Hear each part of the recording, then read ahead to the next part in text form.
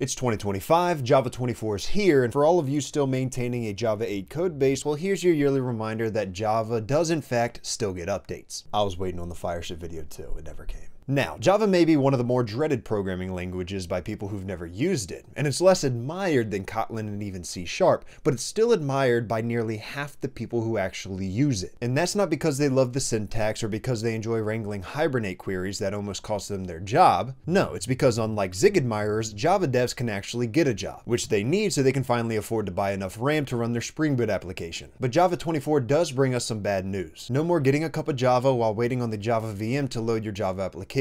Because Java's startup time has always been a problem, especially in cloud environments where you need microservices and serverless functions to boot up fast. But thanks to Java 24, ahead of time class loading and linking makes Java apps at least 42% faster at startup, which means your excuses for missing standup are now 42% weaker. This started with Project Layden back in 2022, which aimed to improve Java's startup time, performance, and footprint by introducing static runtime images. Now, those startup time improvements are built right into Java with AOT class loading and linking, and since Java execution traditionally relies on JIT compilation, where code is compiled at runtime, contributing to longer startup times, AOT class loading shifts some of this workload to before runtime. This results in faster application startup, but Java still lags behind Go due to its reliance on the JVM. Java's Stream API is great until you try to do anything even slightly complex. Like let's say you want to group elements while streaming data. You have to manually collect everything into lists and write a bunch of extra logic, but now, thanks to stream gatherers, you can batch and group elements naturally without all the extra code. You know how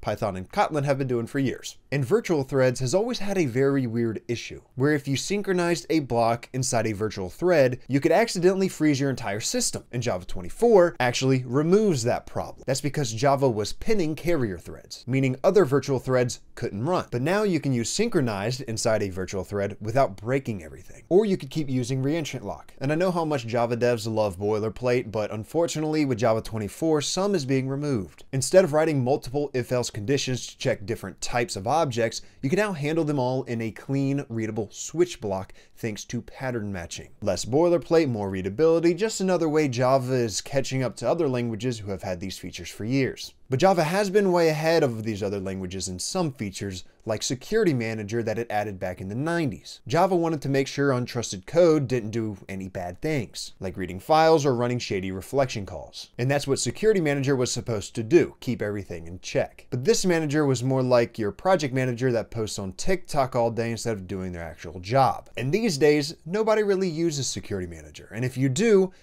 why? Don't.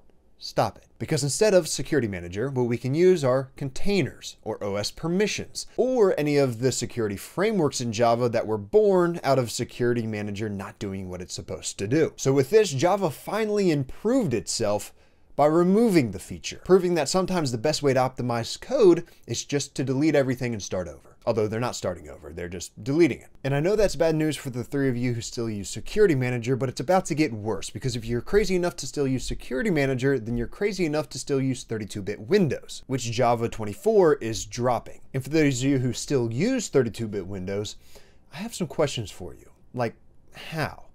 And why? And who's hurting you like this? Do you need help? Comment below. We are here to help. And while you're down there, subscribe, because this is the end of the video. Goodbye.